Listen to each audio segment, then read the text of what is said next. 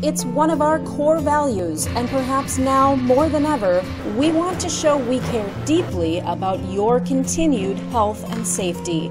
We believe the best way to move ahead and slow the spread of coronavirus is to invite you to join our YMCA team in wearing masks in all of our common areas inside the Y.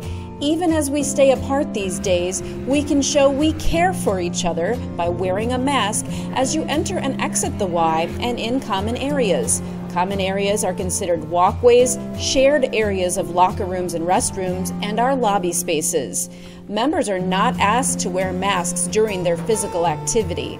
We appreciate the care you've already shown in working together to keep our Ys at the highest standards for hygiene and safety. It's our social responsibility that guides us. Together, we can better protect those around us as we take care of our own health with this simple step. Thanks to all you've done to keep our Ys safe in the first phases of reopening. This update will take effect August 3rd. See you at the Y.